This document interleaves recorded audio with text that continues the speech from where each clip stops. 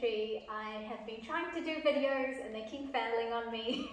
So let's try again. Today we're just going to do a little short one. It's winter in New Zealand and it's cold, and I thought we would talk about Bhastrika and Kapalabhati. Both of these are energizing, revitalizing or vitalizing breaths that also heat your body up from the inside out. So let's start with the easiest one, Kapalbhati, or shining skull, shining forehead. It just requires you to focus on your exhale, that's it. And it's in and out through the nose. You don't have to think about the inhale at all, that's just going to happen automatically. As long as you can use your abdominal muscles and push the breath out of your body. That's all it is. The inhale happens when you release the abdomen. It's just going to come in. The vacuum of the lungs will pull that breath back in, so don't worry about it. You've got to forcefully release the air through the exhale. Belly comes in, release. And that's using your transverse abdominis muscles.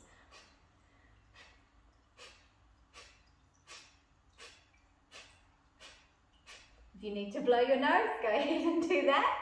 And it's going to firm up your core, it's going to energize your body, and it's a nice way to warm you up, heat you up, get some energy flowing, and it's good for the circulation in the face, hence the name Kapalbhati, shining skull. Like, you'll be radiant.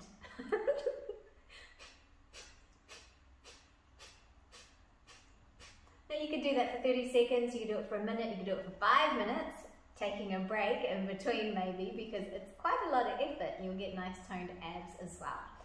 That's good if you have any blood pressure issues. If you don't, you can move on to the next one. If you do, I would just stick to that one. Now if your blood pressure is all good and fine, and you want to get more heat going in your body, then we have Bhastrika, also known as bellows breath or breath of fire, because it will heat you up and it's really going to work your core muscles as well. And this one, we focus on both the inhale and the exhale. So inhale, abdomen expands. Exhale, just like we did before, force it out. In and out through the nose. Now when I first learned this, I learned it in 3 rounds of 36 to make 108 rounds. And a round is an in-breath and an out-breath counted as one. That is one complete breath. You take a break in between. Now you can also do one round with your hands here, you could do another round with your arms here, you could do another round with your arms here. Depending on what you do with your arms actually changes the capacity of the lungs as well. And how fast you go is up to you. You can do it nice and slow.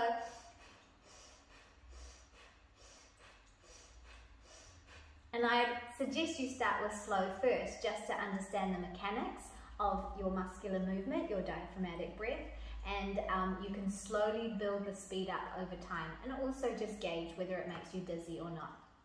So let's try it together.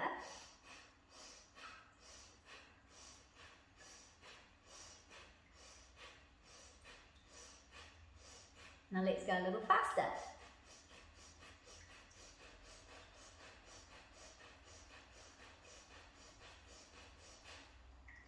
Now you could do just bunny's breath. It's a little bit higher in the chest and you don't really get the work in the core, and it might make you a little dizzier and a little bit hyperventilative. So try and bring the breath down into the core of the body.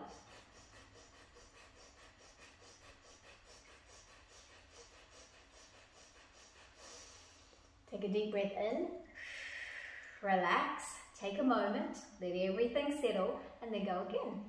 Have a go, see how that feels. It should energize and warm you and rev you up for these cold winter days. I'll see you really soon.